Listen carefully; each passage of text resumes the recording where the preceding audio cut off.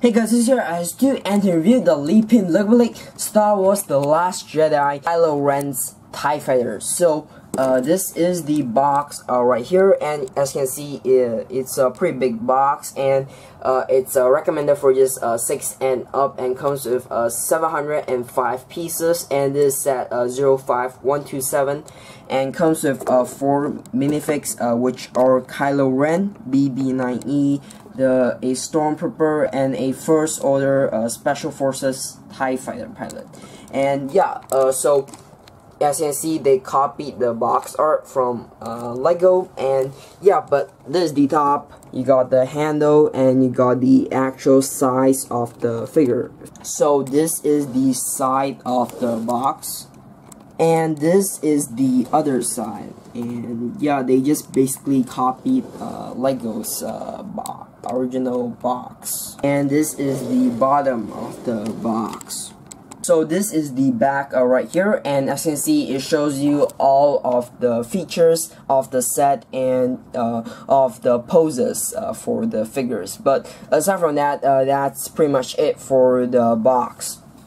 And inside it has a very big crate. So this is the big instruction manual right here. You know, the size of the book is pretty big, but yeah, it has numbered backs, and yeah, the build and stuff, they are all just very simple. Comes with 2 stickers, and the stickers are sticked right here. But yeah, so this is the final page, and this is the back.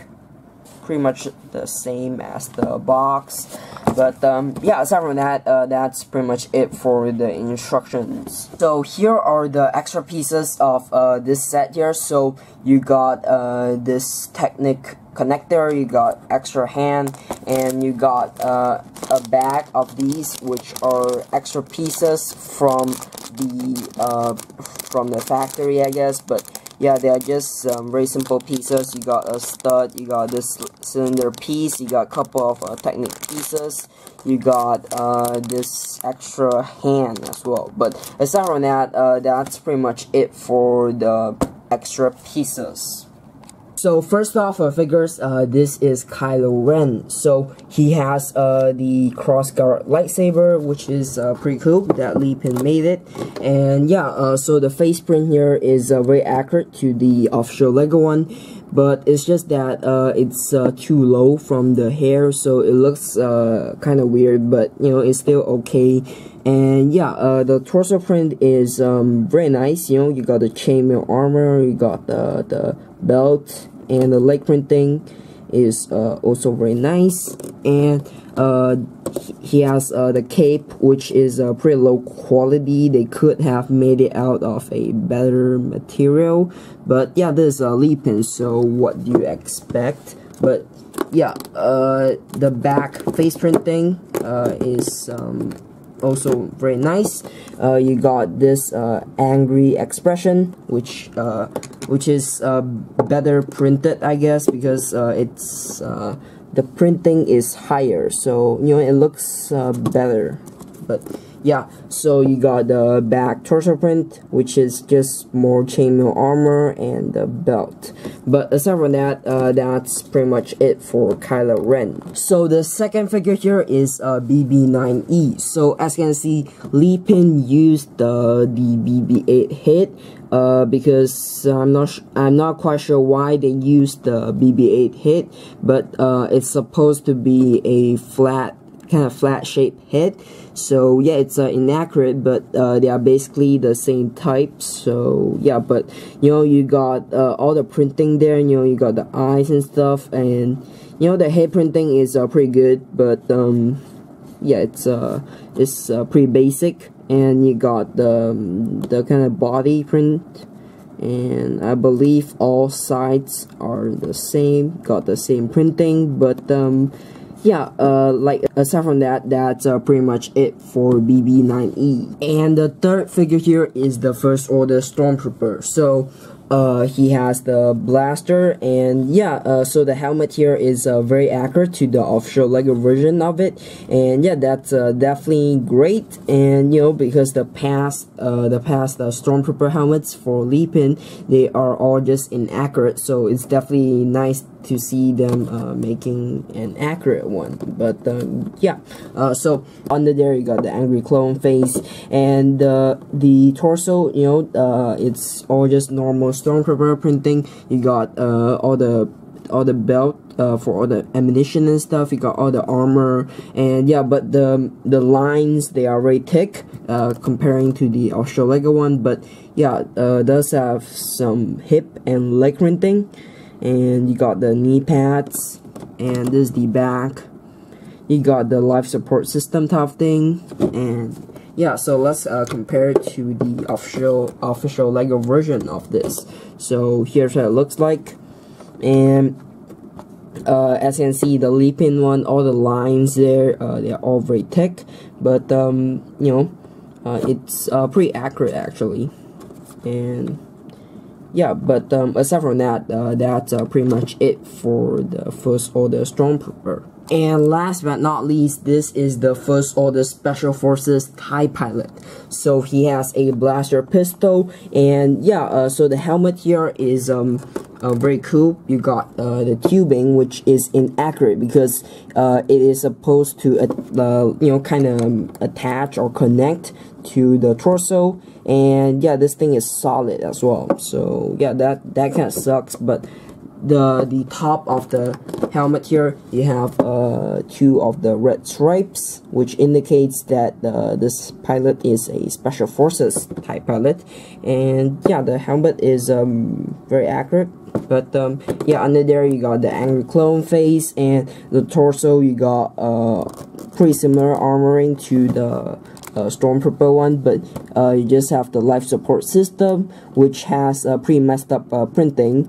You know, you got the blue and green, but they are supposed to be like something like gray color or something. I'm not quite sure, but yeah, it does kind of suck that they messed it up. But yeah, so you got the leg printing, and yeah, the leg printing is very simple, and this is the back, very nice. But aside from that, that's pretty much it for the First Order TIE Pilot.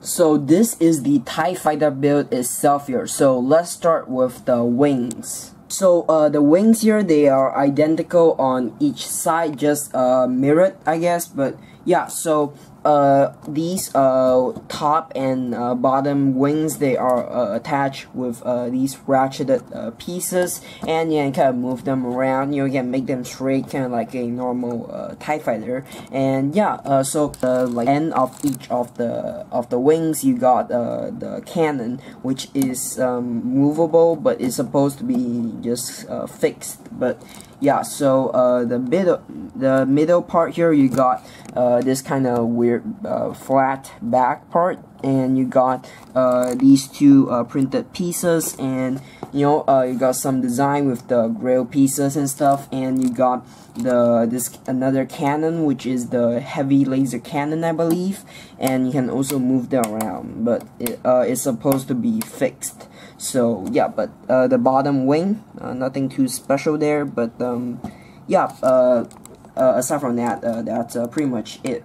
And the other side of the wing here is it has the exact same features, I guess. And for the back of the ship here, you can see how the wings are connected to the middle part. So they are connected by these Technic beams. You can see them right there, and yeah, they are connected with Technic pieces. So yeah, it makes the build very stable. But you know, you can kind of see it. But yeah, so you got these sublight engines right here, which have the thruster, and you got these separation parts, which I'm not sure how they work, I guess. But yeah, and you got these translucent red pieces in there. It's very hard to see without a light, but yeah, you can kind of see them in there. But you know, it looks very nice, but they could have extended it out to here to kind of make the end for the thruster. But yeah, it still looks very nice. And you got this part, which is a very good part for holding the ship and playing around with it. So yeah, but you got these two triggers right here, and I'll show you how they work later. But yeah, you got some very simple designs. So right here you got this design, and you got the top of the cockpit, which has this printed piece. So you know, it's not a new piece, but you know, it's still very cool. And yeah, but let's get to the front. But yeah, so let's get to the front of the cockpit. So the front of the cockpit here, you got this very nice cockpit design, you know, with the printed windscreen piece for a car in translucent red, and it's a pretty nice design. I do like that. And you got this main kind of middle window, I guess, but yeah, it's just filled with all of these red, translucent red pieces. But yeah, at the side there, it's very hard to see. You have to move the wings. You got these stickers, and yeah, they're kind of continuation for these red pieces. And yeah, it does look very nice. And here's how the other side looks like. And yeah, you got the spring-loaded shooters at the bottom, which is pretty well hidden. So yeah, that's definitely cool. And yeah, so how you activate them is by pushing on the triggers at the back. So you can just push them. Sometimes they do work and sometimes they don't, because this is a Lepin set. But yeah, seems like they don't work here, but they don't work very often. But yeah, they do kind of fire. So yeah, that's definitely great. But yeah, so on the side of the cockpit here, you got this kind of wedge design with this pre-layer. And yeah, it's a pretty cool design, and I do like it. And yeah, so the interior of this vehicle here doesn't have anything inside, but you can just open up the cockpit, and inside. So here's the interior of the ship here with the canopy piece removed. And yeah, so inside, as you can see, it doesn't have any controls. And yeah, the pilot figure just sits in there without any studs connected to him. And yeah, there's no clips for Kylo Ren's lightsaber either, which does kind of suck. But you can just put in Kylo Ren in there very easily. And you can close up the cockpit, and you can close up the cockpit with the figure inside as well. So yeah, that's definitely great. But yeah, aside from that, that's pretty much it for Kylo Ren's TIE Fighter. So overall conclusion of this set here. So how do I think of it? The figures themselves, I think the figures are great. Kylo Ren, he has a very nice printing, except the material that they made the cape out of is it does kind of suck. They could have improved it, but yeah, I think it's fine. But you just have to remove the cape when you put the figure in the build. But the Stormtrooper is it's also very nice. It's great that Lepin improved the mold for the helmet of the figure, and the rest of the printing, they are all great. And BB9E, he is pretty good as well. The printing and stuff, they have no problem with it. It's just that they didn't make the mold for the head. And I can understand that, because they want to save on the cost and stuff. And yeah, I think it's fine, and using the BB-8 head is accurate enough for the figure. But yeah, and the TIE Pilot here is probably the figure with the biggest problem, which is this tubing here. It doesn't connect with the torso because it's supposed to in the original version. And yeah, and also they messed up the printing for these this life support system. And you know, sometimes this kind of problem, they do happen with some of Lepin's printings. like for the stickers and maybe sometimes the prints for the pieces. But yeah, figures, I think they are fine. And for the build itself, I think the build here, it's pretty good, you know, for all of the pieces and stuff. They all work fine. It's just that the only problem here is with the spring-loaded shooters. They do not work most of the time.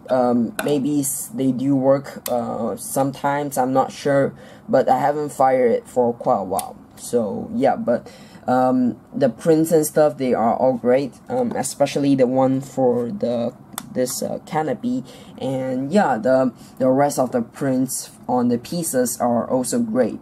And yeah, like this overall, it's the build is pretty good if you exclude the spring-loaded shooters. And yeah, this build here, it looks very nice and it works pretty nicely as well. So if you want this set in Lego but you can't afford it, then I definitely recommend you getting the Lepin version of it, because it's the only alternative version of it, and the quality of it is also very nice. Maybe some other brand will make this set in the future, but I'm not sure. So yeah, so overall, I definitely recommend you getting this set. So buy links for the set down in the description box below, along with all my social media pages down in the description. So if you like my channel, make sure to subscribe right here and watch more videos right here.